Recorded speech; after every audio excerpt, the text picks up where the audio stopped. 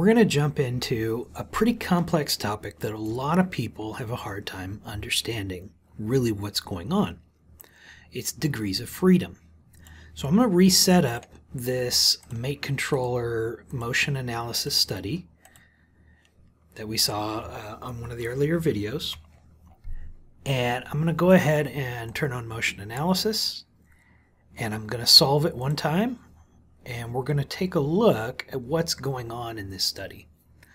And it's going to create a lot of problems for people, and not everybody necessarily understands exactly what those problems are, what they're caused by, or how to fix them very well. And what I'm talking about specifically is these mate redundancies. Best way I can describe it is if you take a concentric mate and then a coincident mate. The concentric mate restricts 4 degrees of freedom. The coincident restricts 3. That gives you 7 degrees of freedom restricted, but you still have a rotation left. Well, there's only 6 total degrees of freedom, so there's some redundancies in there. And so what happens is, if you right-click on your mates folder here in the tree and go to degrees of freedom, you can take a look at the degree of freedom counter. So for every part, there's 21 parts in this one. For every part you have, there are 6 degrees of freedom. And then you've got cylindrical joints, planar joints, fixed joints, rotational motion. Each one of those is going to kind of give you an additional degree of freedom. But unfortunately, a lot of those end up being redundant. And so what the solver does is it tries to guess at which mates are redundant. And it just sort of throws them out. Now, that's kind of scary, because look at this. It actually threw out the lock mates. Now, in addition to throwing out mate components that aren't needed, like for example in this concentric, you can't rotate out of a concentric out of plane. So rotation X and Y about a concentric mate, that's kind of to be expected. You can't move in those directions, and restricting those are probably, removing those restrictions are probably okay, because the coincident that it goes along with is going to handle that no problem. In addition to that, though, you do have some mate types that just literally don't get solved. So in this case, and I already deleted it earlier, there was a profile center mate that I replaced with a concentric and a coincident mate. The profile center mate failed to work. My personal advice, my personal mantra, is to stay away from the advanced mates as much as possible with respect to things like width, limit distance, profile center, things like that. And the main reason being that they just they're not simple to solve, and they don't end up working perfectly, and so I'd prefer to just stay away from them completely. Sometimes it'll be obvious that it didn't solve. Other times it's not going to be as obvious, so anything you can do to eliminate those or to remove those would be best. Now, I replaced this with concentric and coincident, and I ended up with 47 redundancies. Now, what I could have done instead, if I delete those, I could have added it as a hinge mate. So if you've ever gone into the mechanical and you found this hinge mate, the hinge mate is just a coincident and a concentric at the same time in one mate dialog. But it's literally made for motion analysis because it gives you the same end result with no redundancies on your mate. So with that hinge in there, I'll go ahead and recalculate, and I'm going to expect, instead of 47 degrees of freedom, or redundant degrees of freedom, expecting maybe we'll see something closer to 45. And so those 2 redundancies were removed by using a hinge mate. To give you a really simple summary here, the redundancies in your study are going to be extremely difficult to remove. In our motion training class, we do have lessons where we specifically try to create a study that has 0 redundancies, and it's really complicated. It ends up taking a lot of time. And it's nice if you're trying to do a purely theoretical study, But in a lot of cases, you're just not going to get rid of those redundancies. However, indication of a poorly mated assembly would be an extremely high number of redundancies. This assembly has already been slimmed down as much as it possibly can for as complex as it is, and we still have 45 redundancies. If your assembly has 500 redundancies, you're probably not slimmed down nearly enough to what you need it to be. That doesn't mean you need to get it down to 0. It doesn't mean that 500 is a disqualifying number of redundancies, but you do need to be aware that that is a bit of an indication of where you're at. It also is an indication of how much simplification you've done. So create rigid body groups, or simplify your model, or get rid of unnecessary components as much as possible to keep that to a reasonable level.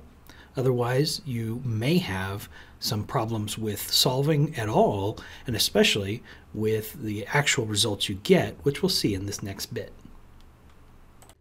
So let's explore an example where the redundancies are going to cause a serious problem, and not just in terms of whether it solves or fails, whether things fly off, or whether things fail to move at all. This is where your results are going to be potentially inaccurate. So I'm going to build a little chain here, and basically there's a pin that goes all the way through this. So this part and this part are concentric, but so are this piece and this piece. And so what we've got to deal with is the fact that there's actually redundancies in the real world that need to be accounted for in our analysis. So let me do this one more time. We'll do concentrics there, and then we'll come over here and we'll do concentrics here. And so we now have 4 concentric mates in what is effectively 2 concentric areas. So let's create a motion study. We'll do this as a motion analysis, and we're going to apply a force. We're just going to pull down on this with 10 pounds. Constant force. Nothing too fancy, right? So when we calculate, it doesn't move because we're just pulling it. Nothing too crazy there. We do have 12 redundancies, and if we look at those redundancies, you'll see that there's a lot of the rotations are what got removed. Nothing really about translations. Now what I want to do though is I want to take a look at this concentric mate, and I want to specifically know how much force was being held by this mate. Now because it's 10 pounds total, each one of these pins, the central pin is holding 10, but each side should be holding 5, all things being equal. So if I come in and I measure this thing and I say I want to know what the force, this would be a reaction force in the y component of concentric 1. I'll click OK. Now it gives me an error. This is what we're actually discussing, this redundant constraints leading to invalid forces. It's asking if we want to change to bushings. I'm going to say no because I want to take you to bushings here in a second, but the total force is -5 pounds. That's basically what we expect, right? If I do it again and I say